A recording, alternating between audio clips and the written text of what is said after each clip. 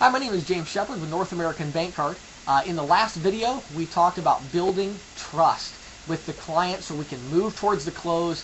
This is the last video I'm going to do on this subject. We are going to talk about how to close, how to use that trust that you've built up to generate a new account, to get a new client.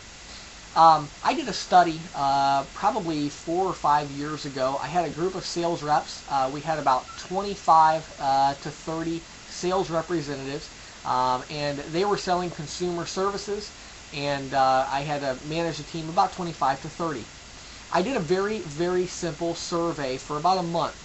I asked the sales reps one question.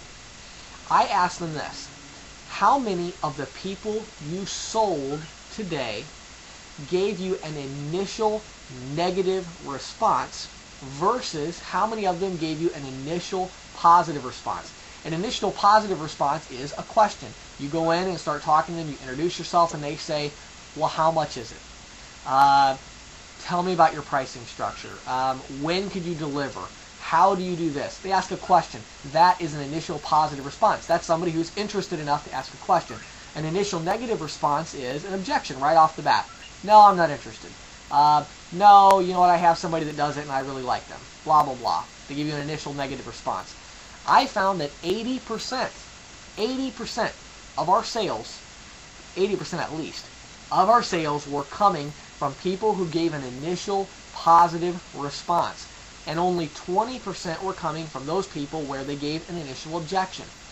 One of my big beliefs in sales, one of the reasons why so many sales reps have such a hard time selling, is because they waste their time on the 20% rather than on the 80%.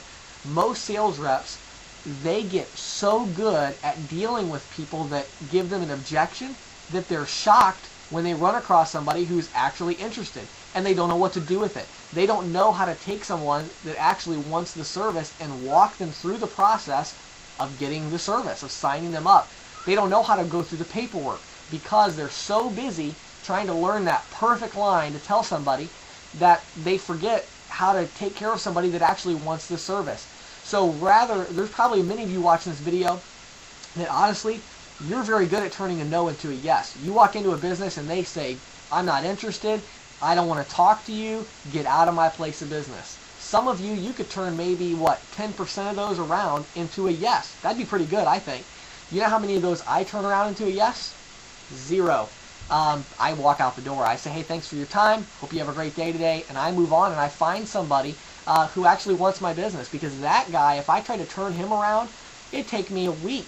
It'd take me hours and hours of time. I'm not willing to invest that time in that guy. It's not worth. In the first video when I was talking about closing the sale, I talked about 2 examples. One of them was a doctor. Being assumptive, I want you to think about being assumptive like a doctor. A doctor doesn't come in after doing all this research and say, now I've done all this research and I think you need surgery, but I'm not sure. Do you want to have surgery? What if a doctor said that to you? You'd be like, no, you don't know what you're doing. You're not confident. You're not assumptive. The doctor just walks in and says, very matter-of-factly, I've done the research. Here's the concern that we have. I went ahead and scheduled you for surgery. I need you to be here on Thursday at 8 a.m. to get the surgery done, right? That's what a doctor does, because a doctor is assumptive. Based on everything he knows, he's the professional. He knows what's going on. He's assumptive. So we're going to talk about how to go through the sales process, avoiding the no's and getting to the yeses. Now, I know a lot of you have questions about the stuff I just talked about. Many people will totally disagree, and that's fine. If you disagree, just listen to the rest of this information. You can plug it into your sales process. I do think that it will really help you a great deal. First of all, ask ownership questions and porcupine questions. Ownership questions, we talked about in the last video. Watch that video. Porcupine question, you can only use it really once, maybe twice in a sales pitch. Porcupine question would be if someone said something like, Bob, if I signed up with you, would you be able to give me a free equipment? Well, if I was able to give you free equipment, would I be able to earn your business? Okay, you're asking them a porcupine question. You assume that you have the sale by saying, if I was able to do that for you, would I earn your business? That's a porcupine question. That's very assumptive. Next, don't ask yes or no questions. Now, the porcupine question, that is the one exception to that. And you got to get pretty good at knowing exactly when to use that when you know you're going to get a yes from the client. Any other time, don't ask yes or no questions. Too many times I talk to sales reps and they say, man, clients keep telling me no to this, no to that. How do I overcome that no? I'm not going to help you overcome a no. I'm going to help you avoid a no. If you're getting a no, it means you asked a yes or no question. Stop asking that question. Ask everything in a way that it's an alternate advance. It's a yes or yes question, okay? Where would you like me to mail the statement? Here or to your accountant or to your home? Mail it here. Did he have the opportunity to say yes or no? No, you just asked him an alternate advance question, okay? We'll talk about when you get into the paperwork, but you always want to ask everything in an alternate advance. If you're getting a no, stop worrying about why the client told you no and how to overcome that objection. Instead, figure out how to rephrase that whole paragraph that you're using there, that whole statement, how to rephrase that so that they never have an opportunity to say no, okay? Let them voice their concerns later. I'll give you the opportunity to do that later. You'll see that. But don't ask yes or no questions. Number 3, when you get to the end of your sales pitch, I'm going to give you 2 questions, one of these 2 questions that you need to ask them, and then you're going to simply pull the paperwork out and start filling it out. I never close in the traditional way that people think of closing. I don't say, well, Mr. Jones, do I have your business today? Are you going to start with me today? Any of those cheesy lines. You know, what Abraham Lincoln said. I don't do any of that stuff, okay? All I do is very simple. When I get to the end of the pitch, I say, now, Bob, what's the legal name of the business? Or I'll say, Bob, now, is this business a sole proprietorship? Is it a corporation? You know, what is it? I ask one of those 2 questions. Very simple, unassuming question, not threatening at all.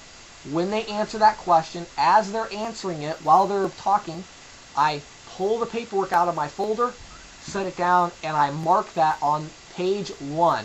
When you start with North American Bank Card, there's 3 pages you have to fill out. Page 1, page 9, and page 10 of the contract. We always call it the paperwork, not the contract. Customers don't like to sign contracts. They like to put their approval on the paperwork. Learn the right words to say. It'll help you a lot. What you want to do is you want to pull out the paperwork. You fill out that part right at the top of page 1. Then the next thing I do is I say, okay, Bob, let me show you the pricing again and go over this with you. Now, at that point, that's normally when I get my objections. I've already got page 1 with their name on it and the type of business entity it is. Then I flip to page 2. That's when they say, and I say, you know, let me go over the pricing with you real quick. Probably 50% of the time when I get to that spot, they just say, okay, and I go through the pricing with them and I sign them up. The other half of the time, they're going to say something like, now, I am going to need a couple days to think about this, or, you know, now I need to talk about this or that. Let them voice their concern. Don't push them into giving you an objection. Some sales reps, I listen to them, and it's like they're pitching to try to get the person to say no so that they can deal with the objection. Don't try to get the person to say no. Don't wait. Don't try to, oh, what is your objection? Why don't you want to do business with me?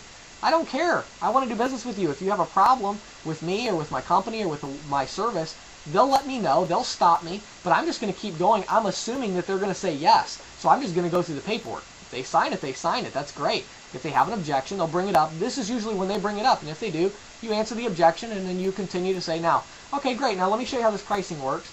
I go through the pricing. Make sure you go step by step on the pricing and you talk about every single thing that's on the pricing.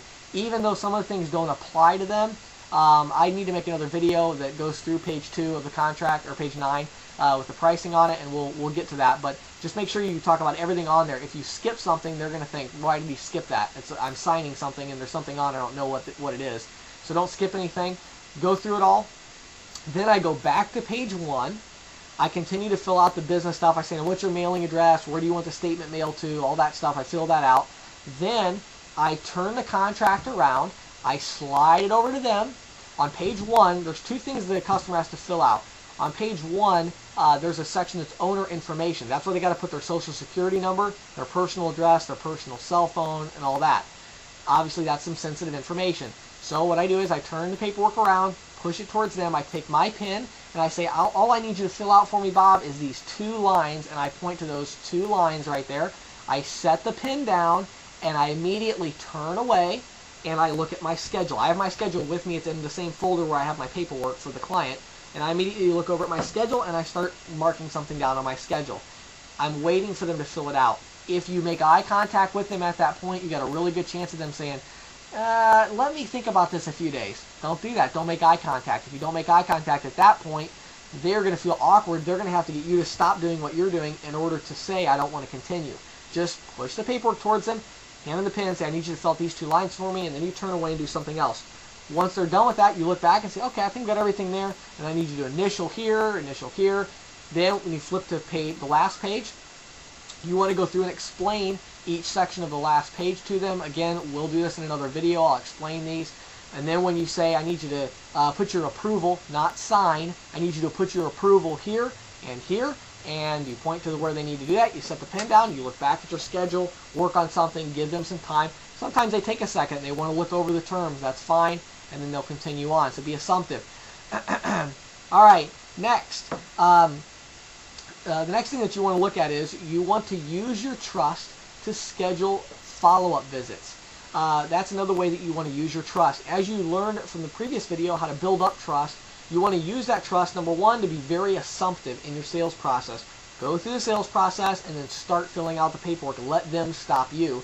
Next, you want to use your trust to schedule a follow-up. If they say, I really need to think about it, to me, that's a valid reason. I don't mind if someone says they need to think about it. Okay, that doesn't drive me nuts that they say I need to think about it. I don't have to pry into all their personal affairs and find out why. I really don't care.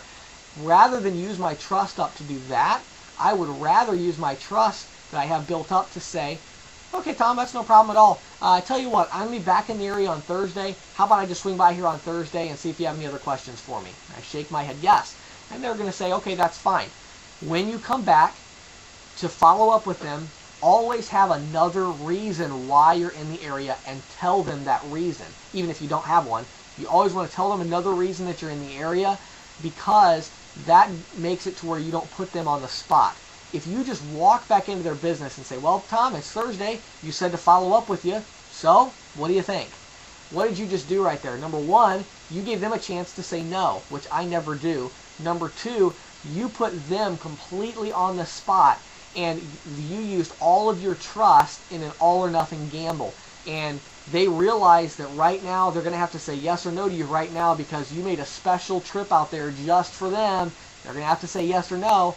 I don't want to put the customer in that position. So what I say is, hey, Tom, how you doing? Man, you know, it's funny. I was just over at Bill's over here at such and such business, and I remembered that I was going to stop by here today. So I just thought I'd swing by and see if you had any other questions for me.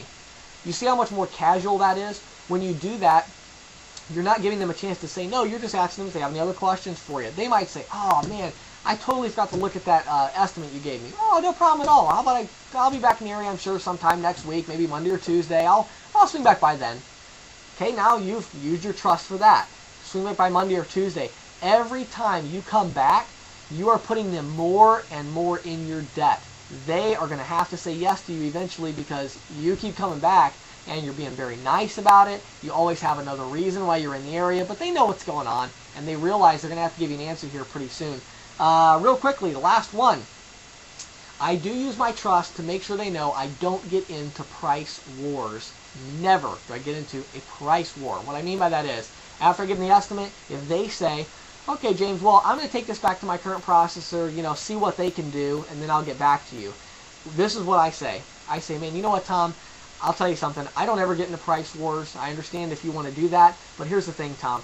That company, they've been overcharging you for however many years now that they've been doing this, and I want to make sure you understand I don't get into a price war because they realize now, say they've been marking you up $200 a month for the last 5 years. Now, all of a sudden, you come to them and say, hey, this guy's got a better deal, and I'm only going to mark them up $25 a month. So what you're doing, Tom, when you call them, you're giving them the chance where they realize either they're going to get nothing or they're going to get $25 a month from you. So what are they going to do, Tom? They're going to take their price down to match mine. Is that really the type of company that you want to do business with, Tom? Your job is to get really good at selling people that are going to say yes. Don't worry about being an expert in overcoming objections like, well, actually, the guy that does my processing is my brother. Okay, you really think you're going to sell that guy? Who cares what the right response is to that objection? The right response, I can tell you, shake their hand and say, thanks, I'm glad you do business with your brother, hope you have a great day today, and walk out and go find somebody that wants to do business with you. Don't waste your time with people that are going to take all your time and not give you any business. I hope that helped you a lot. My name is James Shepard. Click on the link below this video to go to my webpage.